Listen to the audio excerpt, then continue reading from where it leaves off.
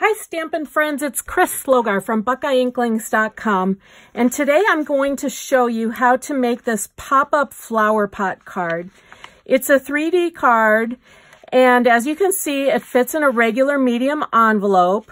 When you pull it out and pull it into the open position, it makes a little flower pot, a 3D flower pot. Now, I've also included a band because if somebody would like to display that, just slip the band under the flower pot there, and it also slides under the greeting, and you can set that up on a windowsill or countertop.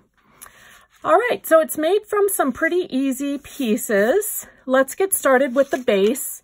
I have two 4-inch squares. One is blueberry bushel cardstock and one is a coordinating designer paper. I also have for the band a 1-inch by 9-inch strip of cardstock scored at 2 3/8 and 6 1/2.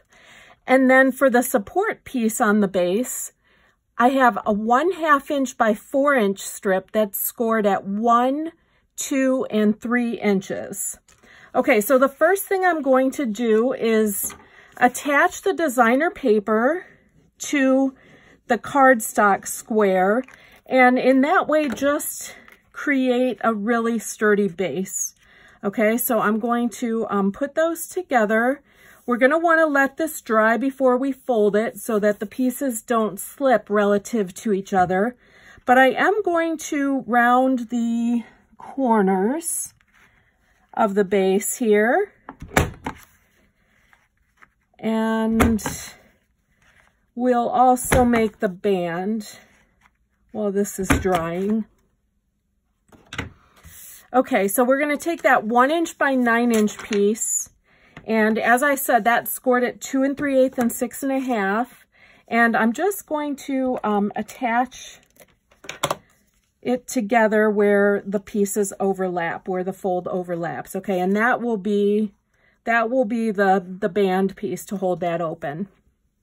All right, now this is probably dry enough. I'm going to take the base piece and score it in one direction in half. So I'm going to score it at 2 inches. Okay, and that's a pretty thick piece. So I'm going to go ahead and burnish that. And then I'll take this piece that we've created, the support piece, and you can see it's in 4 sections. Now, we're going to attach this right at the center of this base piece. So I want to find that center point. This is 4 inches wide, so I'm making a mark here on that fold at 2 inches. Okay, and then I'm going to attach the support piece in just the center 2 sections. Okay, so I'm going to add my Tombow glue, and I'm using Tombow so I can get good coverage like right up to the edges here. In the center 2 sections, I'm adding adhesive, and then I'm going to line up the center score with the fold here on the base, and I'm also locating this right at the center point that we marked. Okay, and then we're going to get that nice and straight. And we're also going to let this dry before we start trying to fold it, okay? Because we don't want it to get forced up by the folding.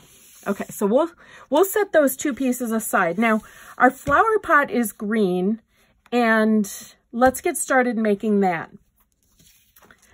The bulk of the flower pot, that big piece is 1 3/4 by 7 1/2, and it's scored at 2 and 5 1/2, and I'm not going to put those pieces together yet. I'm not going to attach that. Now you can see we want a hard crease there because as the flower pot folds, as it closes, the pot has to flatten to fit in an envelope.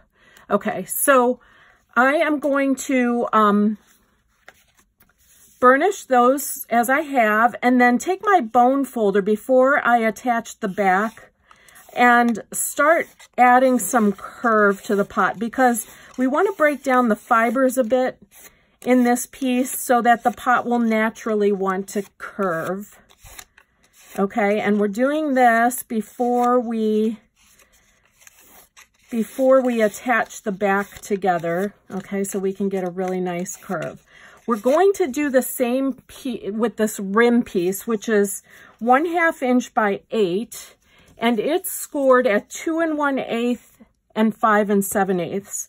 Okay, so we're going to burnish that and also add some curve to it with our bone folder.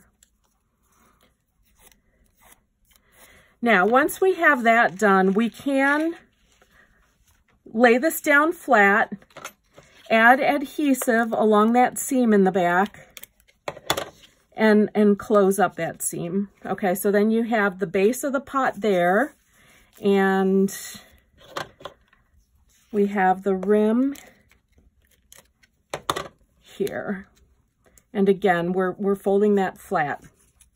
All right, so you can see that the rim is just a little bit bigger than the base. All right, and we're going to attach that here and here with a dimensional. So let me get my dimensionals. I've got some minis here that will just fit nicely. We're going to put one at the top back where the rim will attach, and also at the front center there.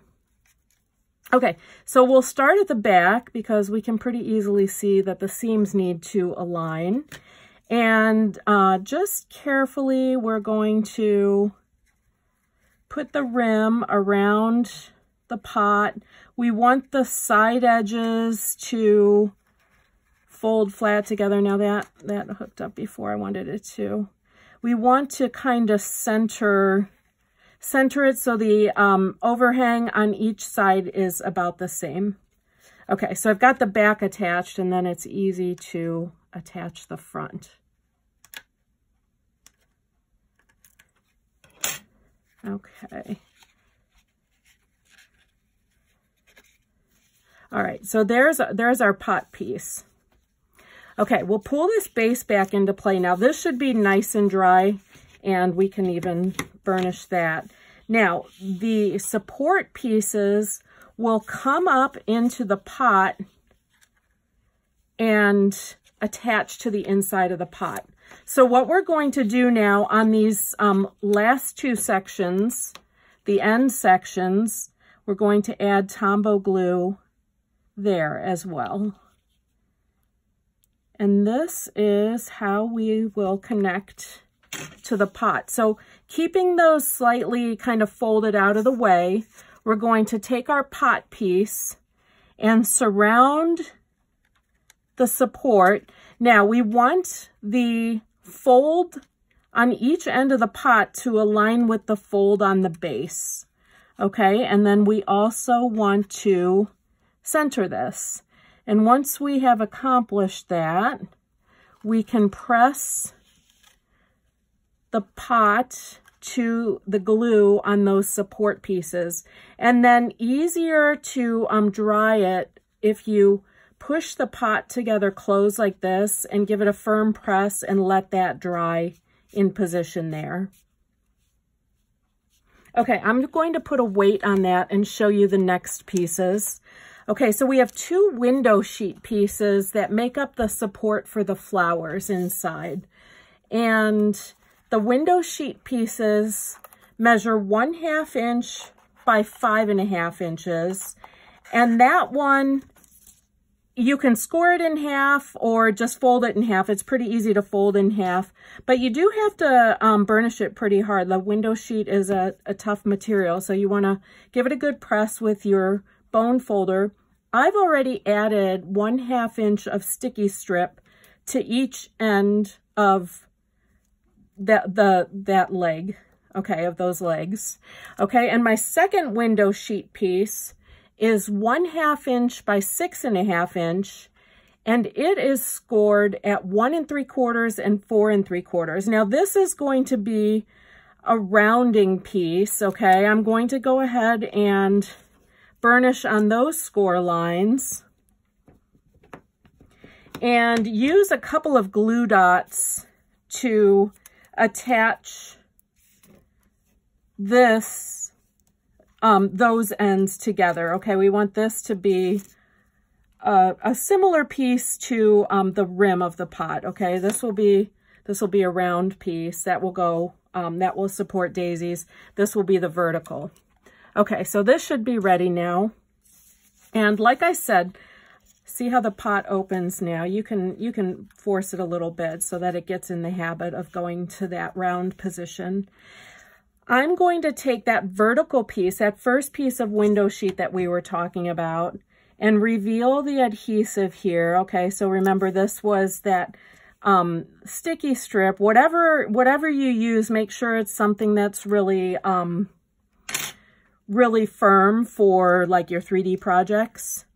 Okay, and we are going to attach the back of that window sheet strip to the back of the pot, and then the front, I'm sorry, the other side of the window sheet to the front middle of the pot. Okay, so we've made a vertical from the front middle of the pot to the back middle. All right, and then we want to take this other piece, okay, and you can see that these are going to be supports now when we attach the flowers. I want that to be a cross piece to hold the flowers that are going to go out on the side. I am going to attach that by putting some glue dots at the center back of it. And I am going to slip that inside the verticals, and I'm not just going to put it in there horizontally. I'm going to put it at a little angle because I think that'll be more natural for our flower arranging, so that the left side is a little bit lower than the right side. And then I'm pressing that to the back window sheet piece. Then I'll take the front of that round window sheet piece, the one that is sort of like the rim, and attach that. And I'm using a couple of glue dots here because I think this is going to take a little bit of stress. I'm attaching that to the front vertical piece of window sheet. Okay, so now all we need to do is our flower arranging. Okay, so that's the fun part. But one thing that you need to keep in mind, and it helps if you have an envelope handy, if you want it to fit in an envelope, you need to make sure the flowers fit within these limits. Now, I already have my flowers made. I made them with the Daisy Lane stamp set and coordinating punch. I used the bigger punch for these flowers and the bigger flower. And I am going to place them, attaching them with glue dots to my window sheet strips here. All right, and I'm starting with the top one. Now, I want to make sure the top one stays within the limits of the envelope, right? So that's why I've got the envelope here as a guide. If you have grid paper, that would work too, but somehow keep in mind that you need to keep these within the constraints of an envelope if you want to put it in an envelope. Okay, then I'm just going to attach the other flowers on the horizontal, the round window sheet piece. And let me have the Melon Mambo flower. This is Grapefruit Grove, and I've got Melon Mambo. My pot is Granny Apple Green. And then this flower is Pineapple Punch. So really fun summery colors. Of course, you can change them for a different season. This will look great in the fall too. Okay, so I've got the 3 flowers arranged, and you can see this kind of is coming up into the shape that we want. And we're going to do the same thing on the back, all right, to cover up. So it looks like a full pot of flowers. And put the Melon Mambo at the top this time. And then the other 2, again, on that horizontal piece that kind of goes in around, a circle around the pot. Let's do the Pineapple Punch here. And the Grapefruit Grove over here. These were 1/2-inch circle punch to make that flower center. I didn't want to use anything two-dimensional because I did want this to fit in a pot. Okay, so there you have the entire pot created with flowers. Now, of course, you can slip on your band and it goes under the pot there to hold it open. And then I just put a little greeting friend here. Now, I cut that with one of my stitch shapes, and I'm going to apply that to the base by putting a dimensional only over on this side, okay? Because I want to leave room for that band to slip under this. And I'm just centering that in front of the pot. And I'm also going to add a little blueberry bushel bow at the front of the pot to finish it off. And then I'll show you how to easily put this in the envelope. Okay, so let me get a glue dot. And this is a trick. My friend Rose told me this because she was making these this spring after I first showed her how to do it. And she found an easy way to put them in an envelope. Okay, so if you're going to fold it down, of course, you've got all these, you know, petals sticking out. You take a piece of copy paper that's about the same size as a card and just fold that over the entire card. You can slip it right in your envelope without worrying about all those petals getting caught. And then you can just pull this, hopefully just that part out. Yeah. And leave the flower pot behind. I put that band in there too. But that's that. It folds down really nice and flat. And you can mail that.